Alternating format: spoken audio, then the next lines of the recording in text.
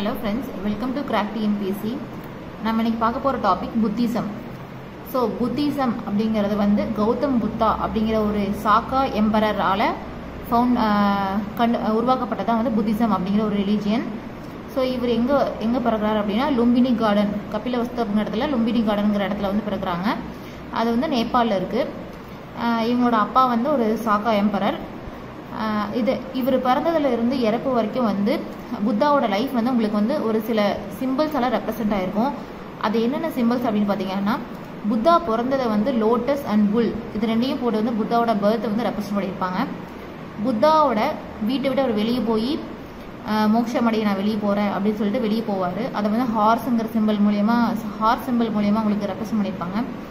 புத்தா வந்து எப்போ வந்து என்லைட்மெண்ட் அடைகிறாரோ அதை வந்து உங்களுக்கு போதி ட்ரீ அப்படிங்கிற சிம்பிள் மூலயமா உங்களுக்கு ரெப்ரசென்ட் பண்ணியிருப்பாங்க.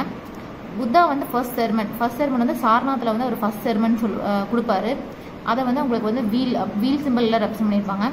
புத்தாவோட டெத் குஷிநகரில் வந்து புத்தா இறந்துருவார். அதை வந்து உங்களுக்கு ஸ்டூப்பா போட்டு எக்ஸ்பிளைன் பண்ணியிருப்பாங்க. ஸோ புத்தாவோட ப்ரீச்சிங் பார்த்தீங்கன்னா அவர் வந்து 4 நோபல் ட்ரூத் அதை வந்து பிலீவ் பண்ணுறாரு. என்ன நோபல் ட்ரூத் அப்படின்னா, இந்த உலகமே வந்து துக்கங்களாலும் துயரங்களாலும் நிறைந்திருக்கிறது அப்படின்னு சொல்கிறாங்க. அந்த துக்கங்களும் துயருக்கும் காரணம் வந்து நம்மளோட ஆசை அப்படின்னு சொல்கிறாரு.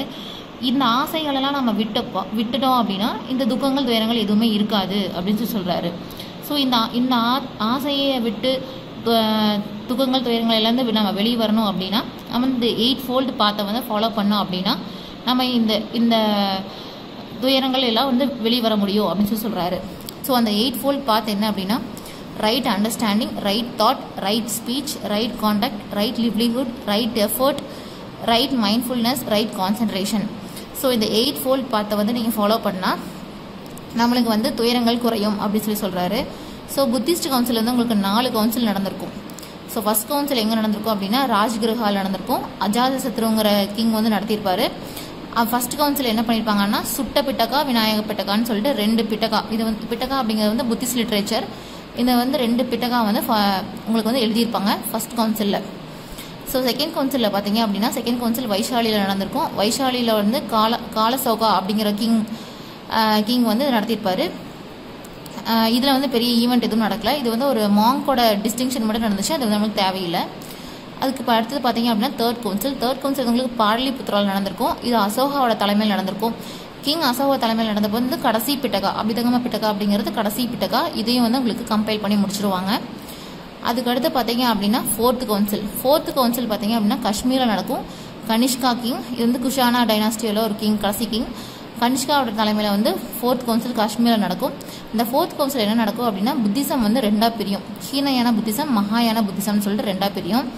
ஸோ ஹீனயான புத்திசம், மகாயான புத்திசம் என்னன்னு பார்த்தீங்க அப்படின்னா, ஹீனயான புத்திசம் அப்படிங்கிறது என்னன்னா புத்தாவோட ப்ரீச்சிங்ஸ் எல்லாம் அவங்க ஃபாலோ பண்ணுவாங்க. புத்தா வந்து ஒரு டீச்சர் மாதிரி எடுத்துக்கிட்டாங்க ஹீனயான புத்திசம் ஃபாலோ பண்ணுறவங்க. ஸோ இந்த மகாயான புத்திசம் ஃபாலோ பண்ணுறவங்க என்ன பண்ணுவாங்கன்னா புத்தா வந்து ஒரு கடவுளாக எடுத்துக்கிறாங்க. ஸோ ஹீனயான புத்திசம் பார்த்தீங்கன்னா நோ ஐடியல் வர்ஷிப், எந்த ஒரு சிலையும் வச்சு வழிபடலை. இதே மகாயானில் பார்த்தீங்கன்னா வந்து புத்தாவே வந்து ஒரு சிலையாக வடிவமைச்சு அவங்கள அந்த சிலையை வச்சு தான் வந்து வழிபட்டாங்க. ஹீனயான புத்திசம் வந்து அசோகா ஃபாலோ பண்ணது ஹீனயான புத்திசம் தான் ஃபாலோ பண்ணார். But most of the Kings, அதுக்கப்புறம் வந்து கிங்ஸ் எல்லாருமே ஃபாலோ பண்ணது வந்து மகாயான புத்திசம் தான் வந்து ஃபாலோ பண்ணாங்க. ஸோ இந்த புத்தாவோட ஃபுல் ப்ரீச்சிங்ஸ் அதை பற்றி வந்து புத்த சரித்தம் அப்படிங்கிற ஒரு நூல் எழுதப்பட்டது. அதை வந்து அஸ்வகோஷா அப்படிங்கிற வந்து எழுதினார். இது இல்லாமல் வந்து ஜாதகா ஸ்டோரிஸ்ன்னு சொல்லிட்டு ஒரு ஸ்டோரிஸ் இருக்குது. அந்த லிட்ரேச்சரும் வந்து உங்களுக்கு புத்தாவோட ப்ரீச்சிங்ஸ் எல்லாமே வந்து கம்பைல் பண்ணி கொடுத்துருப்பாங்க. ஸோ இவ்வளோ தான் அந்த புத்திசம். இதில் வந்து இந்த சிம்பிள்ஸ் கொடுத்து அது எதை ரெப்ரசென்ட் பண்ணுது அப்படிங்கிறது கேட்கலாம்.